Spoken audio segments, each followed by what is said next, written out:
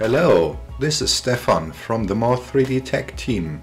In today's tutorial we will look at how to enable your Windows Mixed Reality VR glasses for use with the moreViz software.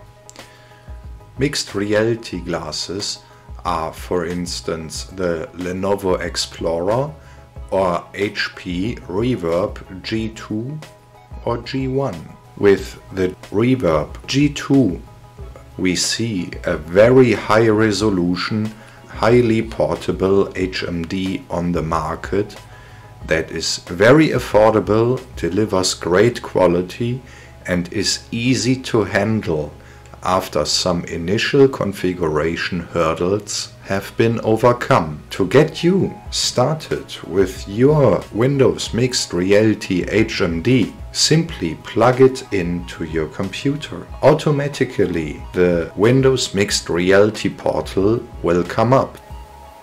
Follow the instructions on screen to get your configuration up and running. There may be some initial hurdles to overcome in installing the Windows Mixed Reality portal when you install it for the first time in a company environment. For instance, the IT department might have blocked the Windows Update packages necessary to install the Mixed Reality portal. Look in the video description for helpful links to Microsoft websites on how to overcome these little hurdles. Once you have installed the Mixed Reality portal successfully, it is time to download and install the Steam software, which is available on steampowered.com. Simply click the green button in the top right corner, download and install the Steam software. You will be required to create an account for this software distribution platform. I am skipping these steps as I have Steam already installed.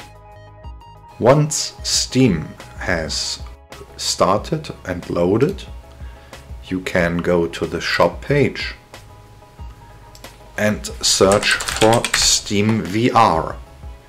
Choose Steam VR from the list and click Install Now.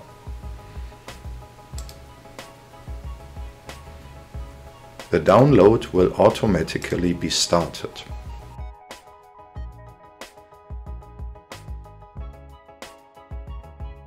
Now that Steam VR has installed successfully, we need to download another package, which is Windows Mixed Reality for Steam VR. It is available on the shop page of Steam and is free. The download is basically done in an instant. Once those two packages have been installed successfully to your computer, simply click Start for Steam VR. It might install a few redistributable packages. Now that Steam VR is ready, we can also power on a VR controller. In case your controller is not instantly recognized, simply restart the Steam VR software. Now the controller is also correctly recognized. In the next step, launch the moreViz launcher. Check your settings. For me, I'm requiring only one client now. That should output to Steam VR. I quickly check for my enabled applications.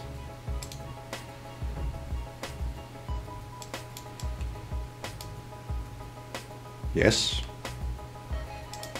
I do another real quick check. Yeah, I'm setting to TCP mode, launching my client, finding my client and applying the settings, restarting the client, and we are good to go to load plant simulation. Now I can load any model of plant simulation and view it in real-time VR.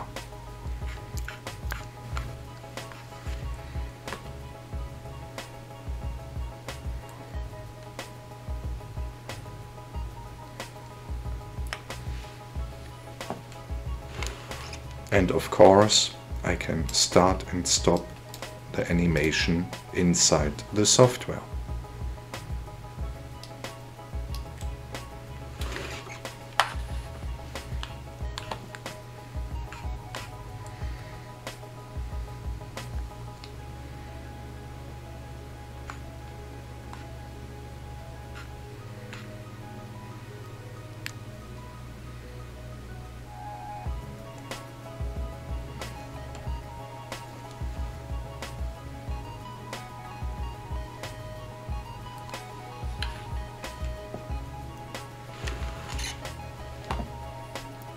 Thank you so much for watching. Please feel free to contact us at support@more3d.com for any technical questions and assistance. Contact us at moreViz@more3d.com to receive your free 14-day trial license of the moreViz software.